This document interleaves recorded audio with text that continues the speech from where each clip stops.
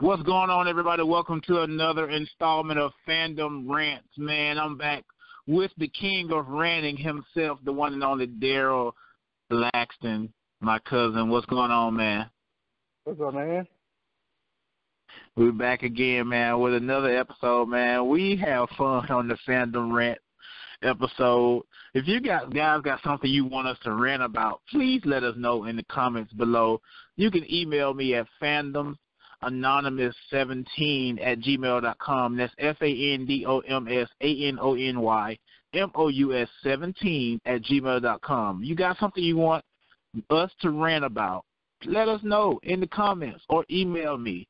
I promise you we will rant about it. We will rant about it even if we don't know anything about it. We will look at it and find something to pick at it about just to talk, just to rant. There are so many things that we can rant about. Today we're ranting about something that's been a part of me. I know me and my cousin's lives a long, long time. You know, good old GameStop. Apparently GameStop is closing some stores all over the country, and they did it to themselves. They want to be cheap every time you try to go in there and trade in a game. You just bought that game. They tell you, oh, I'll give you $10 for it. No, I want the full manufacturer's price. I want my $60. I paid $60 for the game, and I'm taking it back 2 days. Go ahead. What GameStop you went to, you got $10 for a game? What GameStop that was? Wait a minute. I'm sorry. Multiple games. Oh, okay. My bad. Okay. So you got $10 for a game? You're right about that, buddy. You're right about that, buddy. There ain't no GameStop going to give you more money for just one game. You got to give $10 for a game. You might get 20 games, you know, you might get $10 if they all new games. You know, and you just all new games. Got to be brand new. So there was, you know, as many times as me and you have gone into GameStop together, what are your thoughts on this closure of GameStop and, you know, our issues that we've had with GameStop over the years? Well, GameStop want to blame it on digital gaming. And digital gaming is taking over. Digital is probably the best way to go now. But no. GameStop, they give you pennies on the dollar for games. You know, you can bring in a new, fresh game, and they give you pennies for it. Now, I don't know if people know about this. Here, this was my Alabama thing. It used to be a place called Game Exchange. Do you remember that? Oh yeah. Oh, yeah. Now, Game Exchange, how they used to work is gaming have scales. Like Grand Theft Auto, Smash Brothers, or Mario Party, those would be level 5 games. And level 5 gets you probably maybe $30 to $40 for a game. You know, and it just got a scaling system. I think that's how GameStop should work. But GameStop don't want to work with that because they're too cheap. You know, they're going to buy they'll buy your $60 game and give you maybe $250 for it and go sell it back for $40. Maybe $45 at the most. Yeah, if it's Smash Brothers or, you know, Mario Party, yeah, they get $49. They get $49 for it. Yeah, you get some money.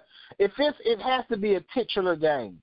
It has to be, and then in order to get that much though, there you got to have the original case, no scratches on the case. We hadn't even got to the disc yet. No scratches on the case. The original case, no cracks in the case. We still on the case now. The original paper has to be in the case. That can't be tore up. The plastic that covers the case can't be tore up. There can't be anything wrong with the hinges. Now we opening the case now. You know when you open a game case and it clasps together, that can't be broke. Okay. Now we're in the case.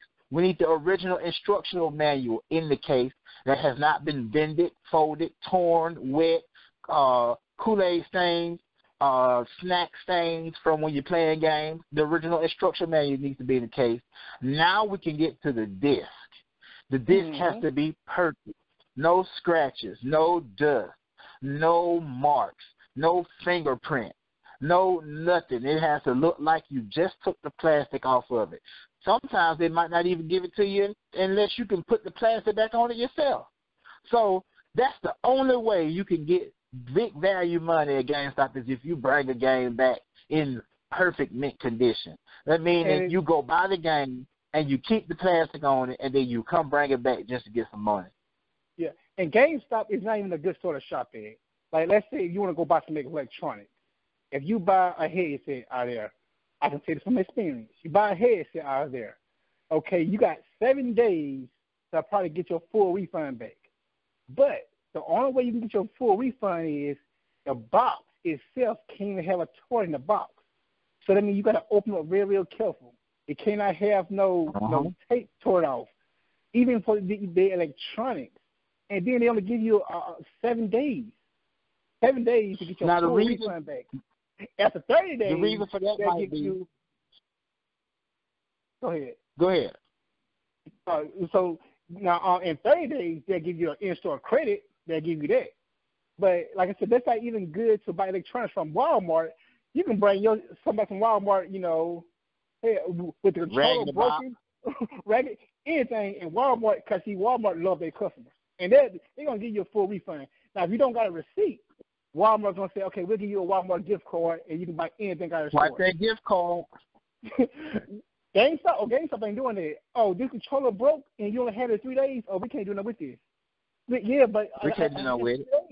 We can't do nothing with it. But I like the warranty, but your warranty doesn't cover physical damage. What? See, one of the things about that is, you know, they don't have a large stock. That raggedy box that you bring back to Walmart, I guarantee you, they got 250 more of them in the back waiting to be put on the shelf. So it don't bother them. They'll just take that raggedy box, throw the little tag on it, and put it on the clearance table in the electronic section. GameStop can't do that because that one headset that you bought, they may have only had 10 of them. So, you know, with them only having 10, they want to have 10 again, and 10 in a wholesome look. So you bring them back a raggedy box, they can't do nothing with that. They can't resell it because the next person going to come and say, I don't want a raggedy box. I want a brand new fresh box. I'm going to tell you what I get from GameStop now. I go in GameStop for pops. I collect pops. That's what I buy out of GameStop now. You won't see me buying no games. I don't even have a system for what they sell games for. No, they sell Wii games still at GameStop, but that's starting to get slim too. It's starting to phase out. They go on the next thing you know, it's only going to be Wii U and Switch games at GameStop. So, you know, that's what I go to GameStop for. I go to GameStop to buy my Funko Pop vinyl. You know, they had my Power Ranger Pops when I went to go buy those. They always have good pop vinyl. But as far as games and stuff like that, you know, you never get me to get a game out of GameStop. I have a thrift store. There's a thrift store here in my area where I get more money for trading stuff in than I've ever gotten at GameStop. And they have vintage games. They have old games, new games. And their store credit goes a long way because that newer Wii game that I don't want anymore that I take back to them, I can go over there in the back section and get an old school Nintendo GameCube game that I used to love to play back in the day. So I can't do that at GameStop. They take my look at my GameCube game and say, oh, we don't take these anymore. You know, so it's like these mom and pop game stores are really another thing that's kicking GameStop out because they'll take anything. They'll take your old systems, your old controllers. They'll take your old everything. GameStop is going to be the new Blockbuster. Okay? That's what's going to happen to GameStop. They're going to turn to Blockbuster. Okay? Y'all going to get put out of business by vending machines. That's what's going to happen to GameStop. Mark my words. Because no one's even want to go to GameStop for anything no more, okay? Everybody's buying all the games digital. Everybody buying all the games digital now. And, you know, for electronics, they are going to Best Buy or Walmart, okay? And Best Buy is starting to sell used games. True. That's true. But, guys, we thank you for joining our rant again on another episode or installment of Fandom Rant. Again, if you don't know who we are, we're Fandoms Anonymous. That's FANDOMS